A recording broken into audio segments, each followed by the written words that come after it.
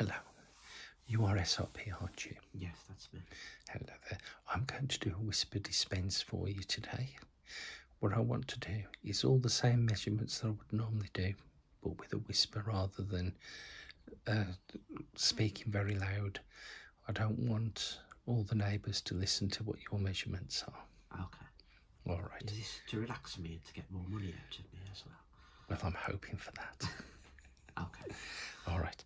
So what I'll do, I'll start off with pupil distance measurements, and I've got a couple of ways of doing that. I'll start with the normal PD ruler. Now, what you'll notice today with my virtual camera, you'll find that I'm going to be zooming in and zooming out as I'm moving to do the measurements. Okay. All right.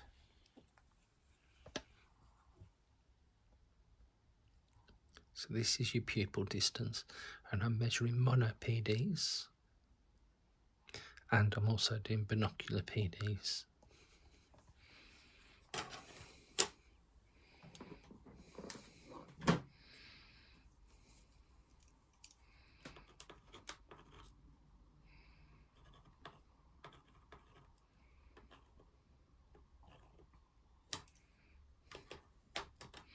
That's your pupil distance measurement.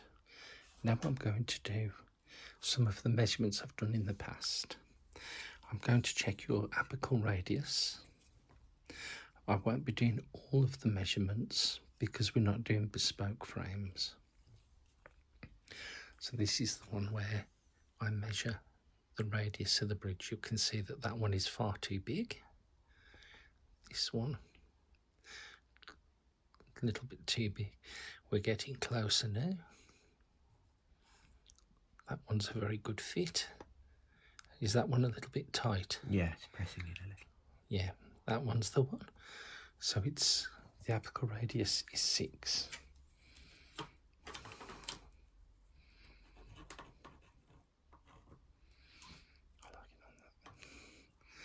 Right.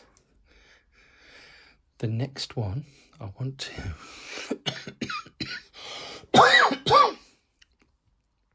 the next measurement I'm going to do with a spectacle frame on.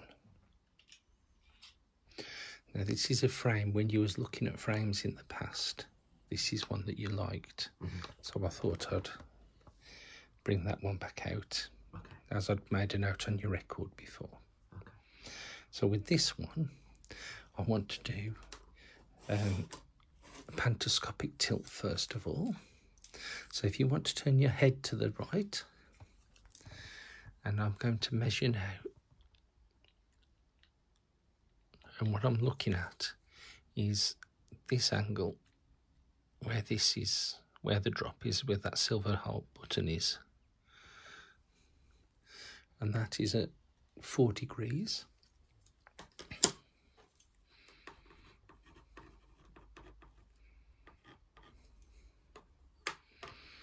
And my next one,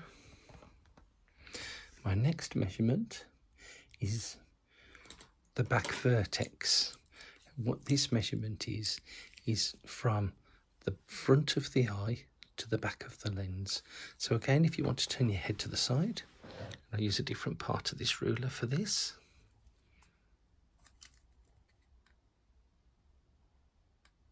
And that's at 11.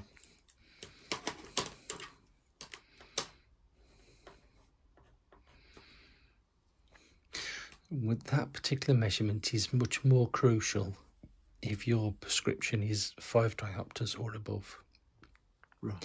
If you're tested and they find you've got more than 5 diopters, what they actually do is measure that in the test room, and we have to get, if possible, we have to get the frame fitting at the same distance. If we can't, we may have to adjust the prescription to make it equivalent to the prescription that you've got. If the frame is closer to your eyes, then we may find that it's got less plus on the prescription. If the frame is further away from your eyes, we may have to add more plus to the prescription. Okay. Now I'm going to measure the length to bend on the side. So if you want to turn your head to the side again, this one, I'm measuring from the top of your ear to the joint on the frame, and then I'm going to add 3 millimeters to that. And that's where we would start the drop on the frame. That's 103. That's called the length to bend. Can I ask, you can get the bifocals measured in these as well? Easily, yes. I'll measure them for you as well. Yes.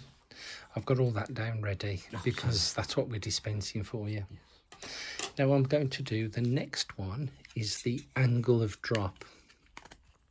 This is for behind your ears so that we know what angle we can do to get when we adjust the frame. Okay. We like to have all this done due to the pandemic. We want as little contact with you when you collect your spectacles as possible. So if we get all the measurements done before, then when you come in to collect, it'll be very quickly in and out. Okay. All right, so again, if you turn your head to the side, this time I'm now measuring from the point drop over your ears. That's the perfect angle, and that's actually 40-degree angle of drop.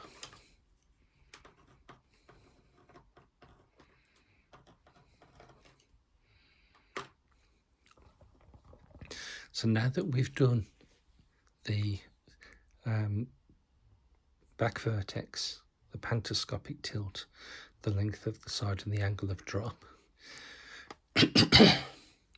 they're the only measurements that we actually need for the dispense itself without the spectacle lenses. So now I'm going to measure for the segment height of your bifocal. Okay. Now, I know that we're doing bifocal this time, and we know there's a reason for that. You want your bifocal segment set at your intermediate, Yes. rather than at your reading distance, because you spend a lot of time on the computer and you need to see your patient at the same time, and you're spending a lot less time doing actual writing or reading. That's what I need, yes. So because these are your work glasses, that's the reason I'll do the way I'm doing it. Okay. All right, so now I'm just going to measure for the segment height, which is level with your lower canthus, which is your bottom lid, down to the bottom of the frame. I get that as 12 millimeters. And I'll do the same now on the other side.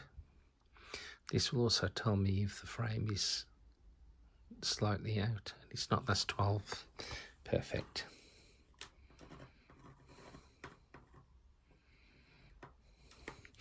And the perfect size bifocal for your usage is the D28 segment, which makes it look like an upside down D.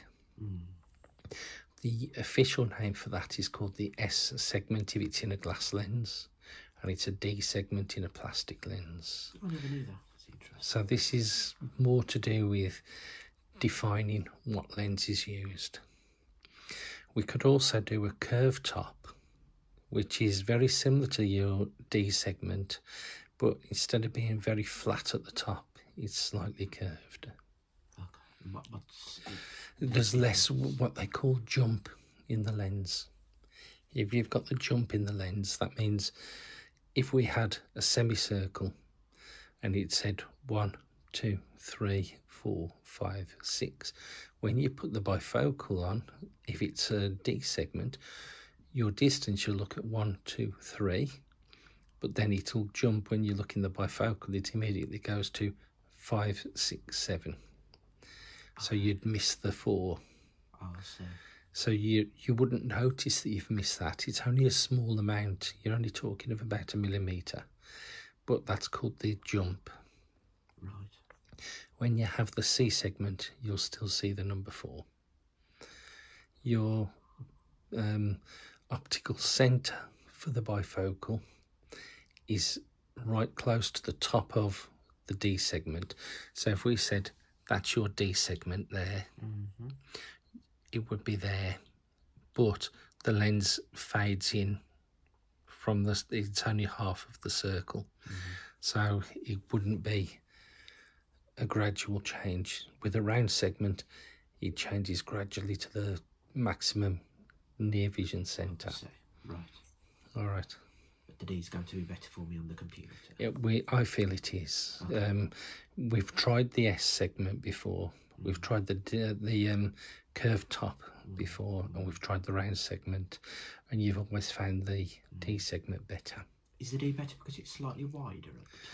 It is, yes. Right. It's called 28 segment, and if you was to measure it from the top, you'd probably find it measures more like 26, because the cutoff isn't dead centre, because that's where the optical centre is of the lens, of the segment and the lens. So it's actually slightly higher than that, and as you know, on a circle, as you go higher, it started to come back in a bit. Okay. All right. Yeah, thank you. So we'll get these spectacles made for you, and then we'll do a collection appointment at a later date. Okay. Thank you. Thank you.